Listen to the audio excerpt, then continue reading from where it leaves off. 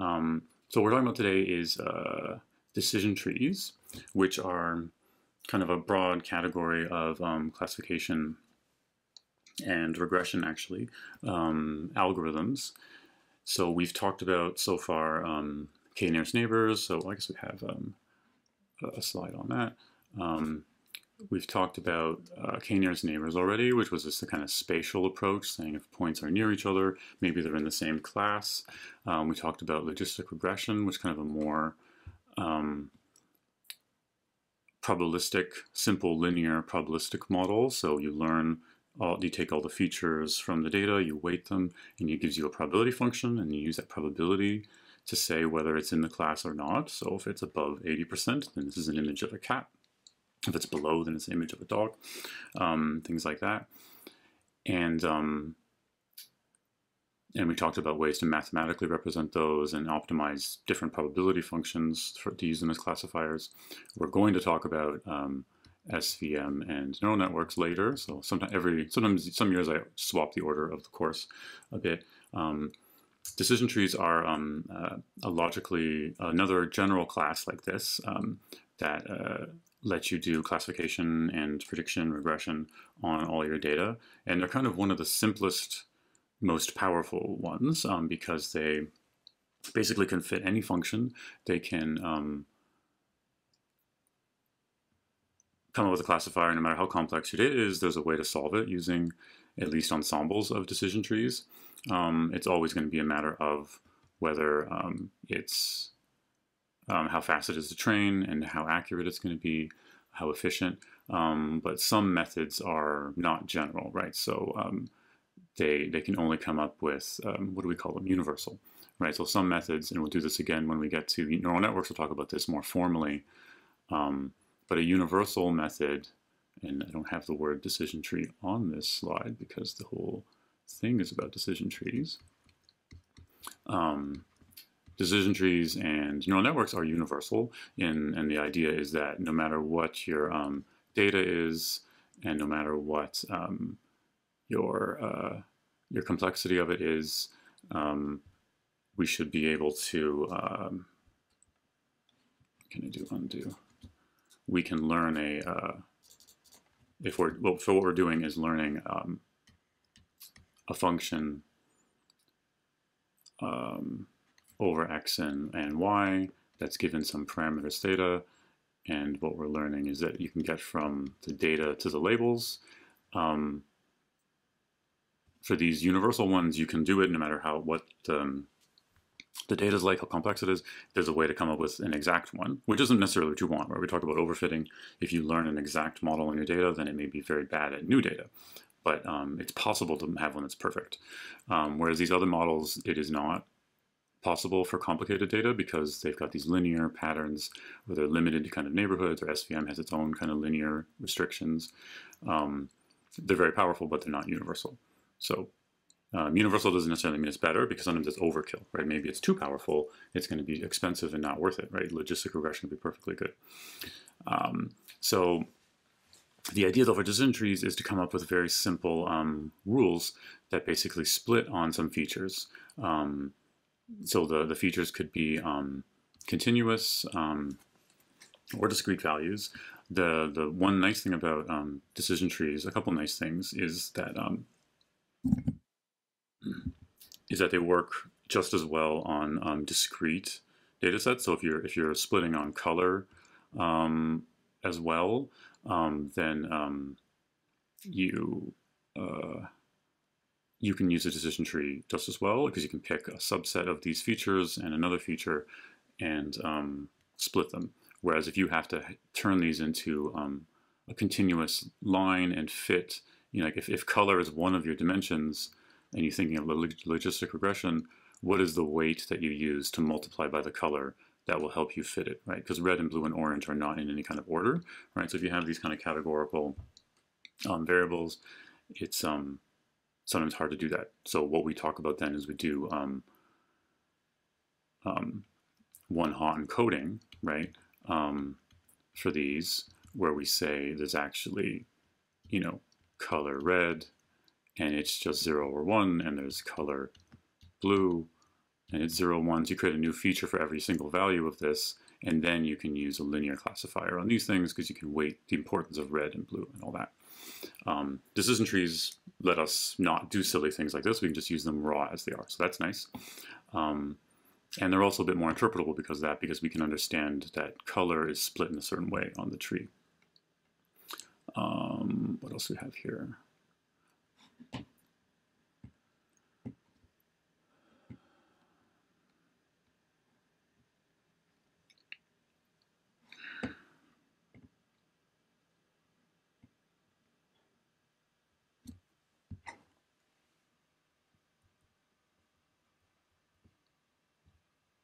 Okay, so I guess I meant to come up with an example.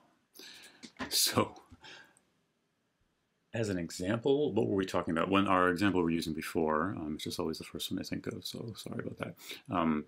Where we're talking about, I guess,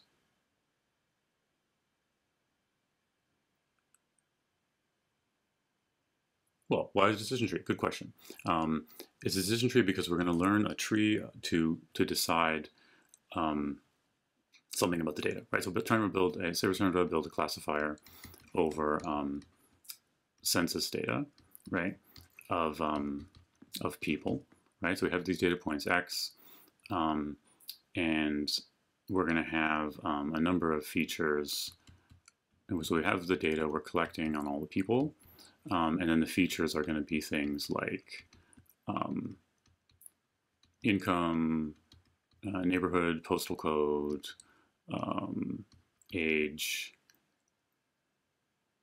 What other things would you have? I guess you'd have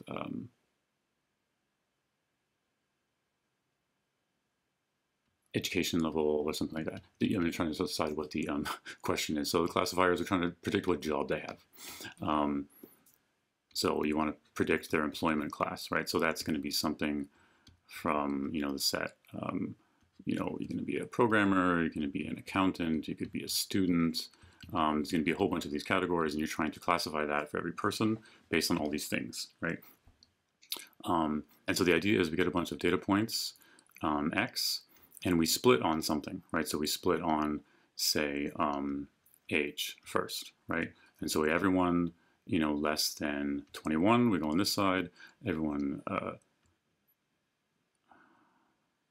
that's greater than, sorry. I'm drawing too quick. Can only undo. So everyone less than 21 will be on this side. Everyone greater than or equal to 21 will be on this side. And then we have new data points. So on this side, we'd say everyone with income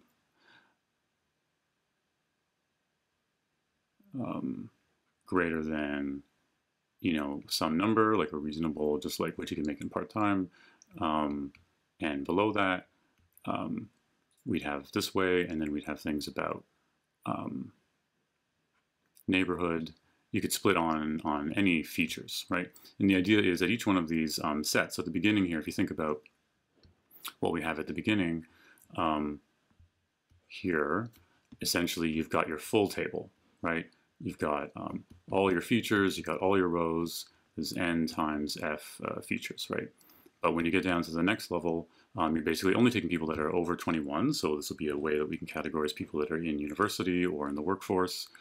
And so now you'll have all the features. You basically always have access to all the features, but now you'd have some smaller amount, right? Maybe you only have half the data, whatever it is. There's not a rule that it has to be half. It's like whatever the size of the data is. So all the ones here that satisfy that rule are now in this table, and the rest of them are over here, right?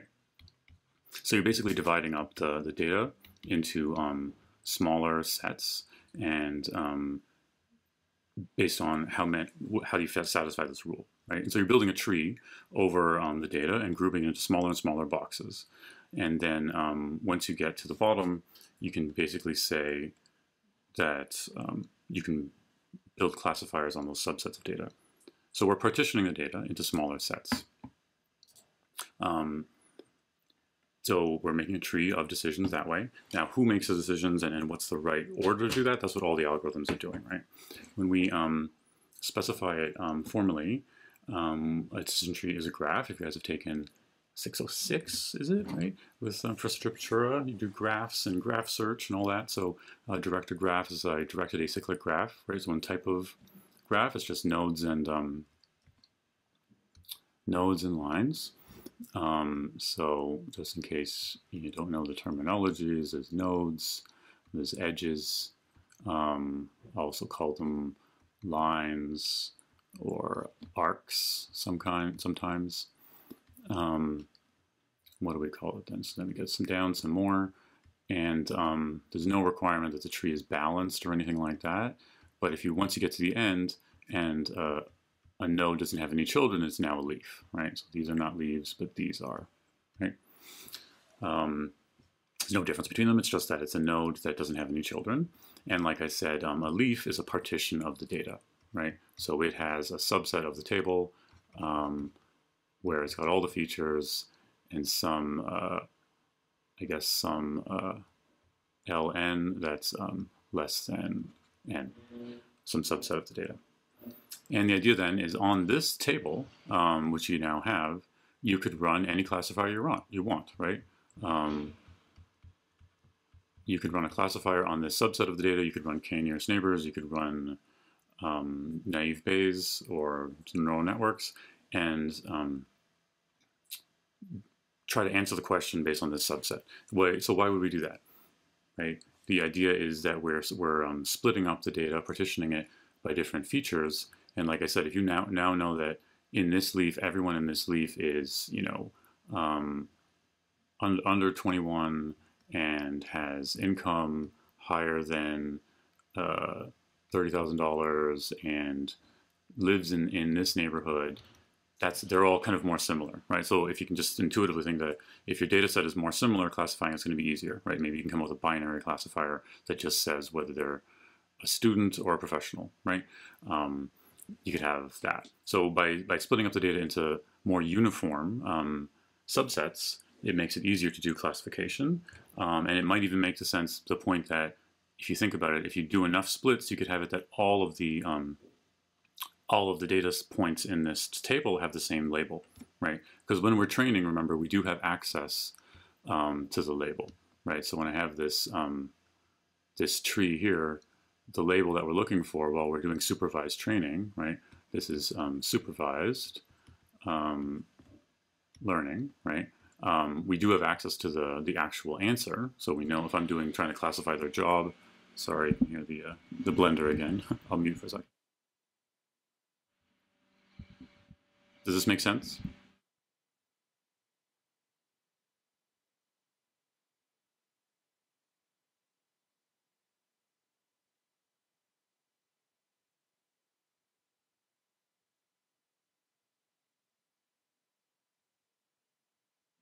Okay, so Francis has a good question. Why can't we partition the data ourselves, like using filters or slicing for another classifier rather than using a decision tree?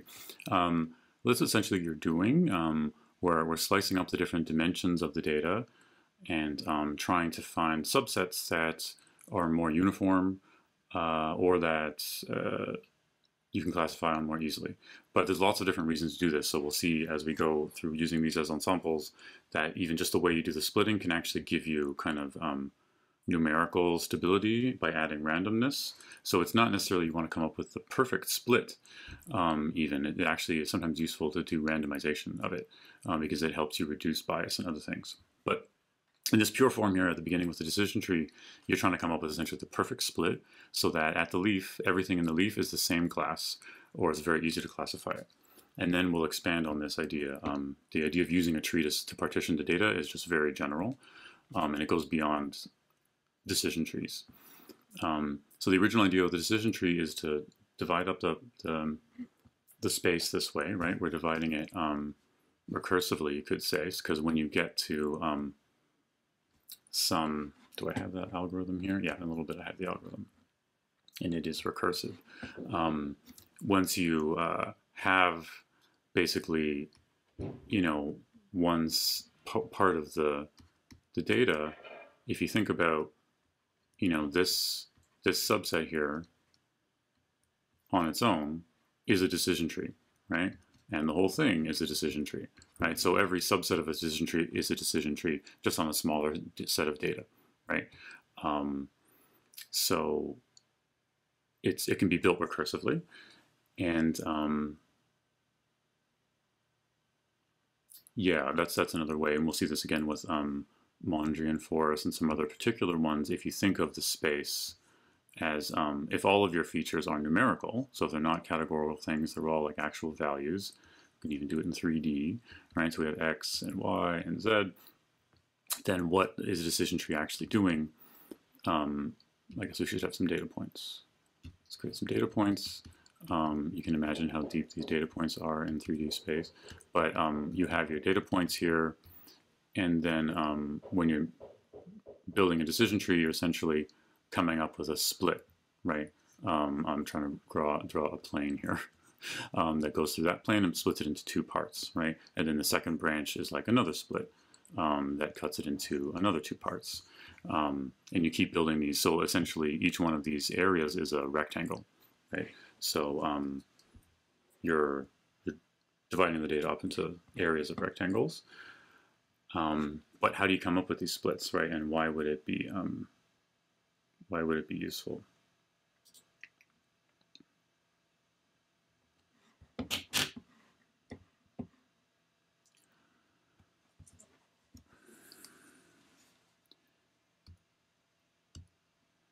So branching factor, we're usually going to talk about 2, although you could have a higher branching factor, right? So branching factor is literally just how many splits does every data point have, right? If it's 2, but there's no reason from the definition of decision trees, you could have 3 splits. So you should divide every data into 3 areas, right? So as long as, you know, what do I have? Age. You just have 3 different values, right? So age is less than 21, age is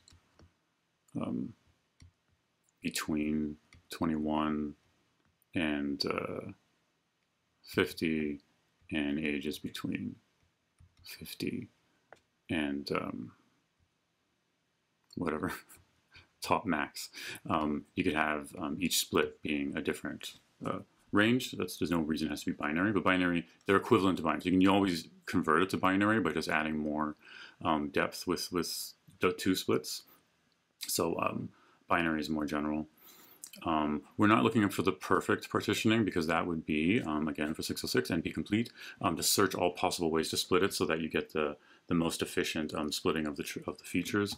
But we're looking for a good one, and so there's various algorithms to do that, to approximate what a good split would be, and how it would be useful.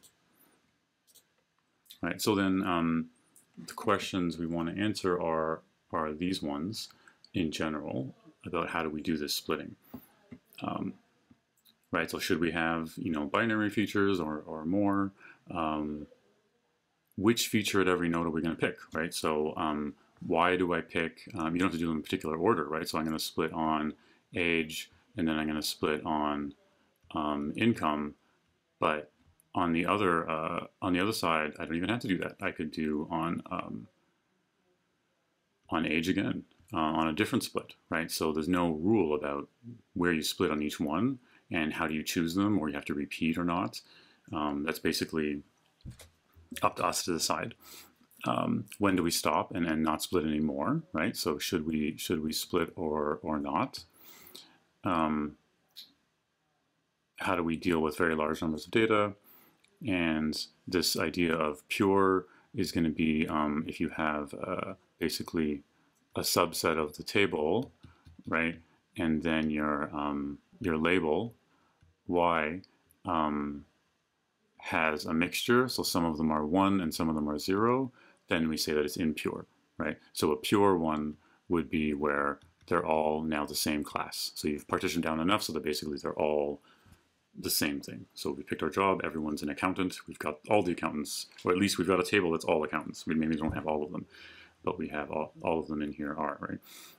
So that idea of whether you want your table to be pure or not, and how do you deal with missing data or missing features, these are all questions.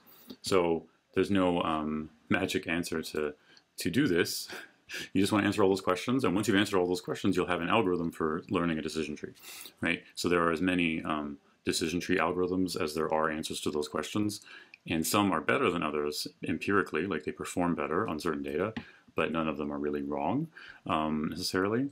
The CART framework is this kind of old, fairly old theory and definition about all of this decision tree things, and they explicitly talk about it being classification and regression, but basically putting forward all the different rules for how you would build them with algorithms.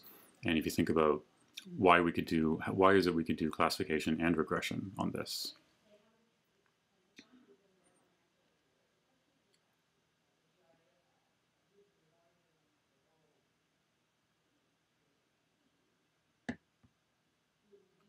There's nothing different about what we'd be doing there, because when we get to the leaf level, all we have is a table, and that table gets a bunch of features and a label we're trying to predict, right? So if that label is a categorical thing like 0, 1 or red, blue, green, we're building a classifier for that. But say it's maybe we're trying to predict the income level, and so we know their education and their job and their neighborhood and their age, and then we're trying to predict the actual like their yearly income category.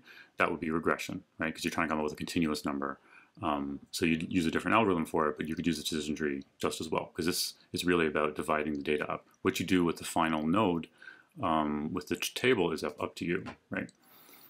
So here's a basic pseudocode for it from the Murphy textbook. And this is more really like a meta algorithm again. That's like after you've done this, you've basically come up with a tree. Now you do something with the data, right? But even here, there's lots of things you have to figure out how to define it. We're given a tree, and you're given a node. So initially, this node would be the root, right? So first on the first round through this, node would be root, because it'd just be the root is what we call the one at the top, right?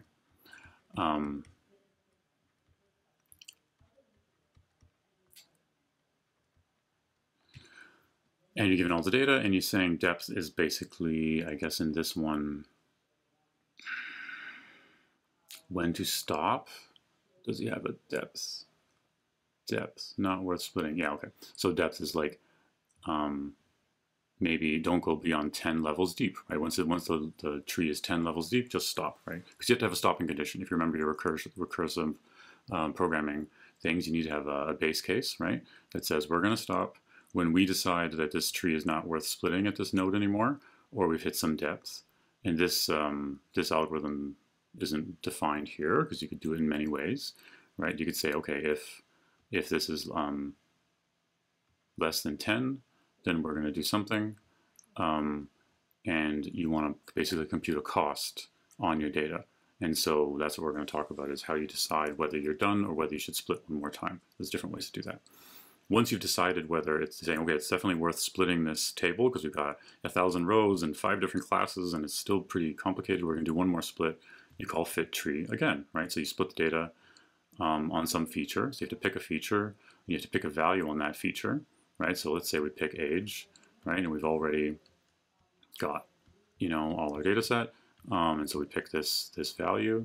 And now, all these guys are going to go into the left side and all these guys are going to go to the right side. So it's a pretty simple algorithm when you think about that you're just recursively dividing the data, right? But you've got a choice here. So that's why it's called a decision tree. There's a lot of decisions to make, right? You've got to decide which feature, right? You've got to decide which value.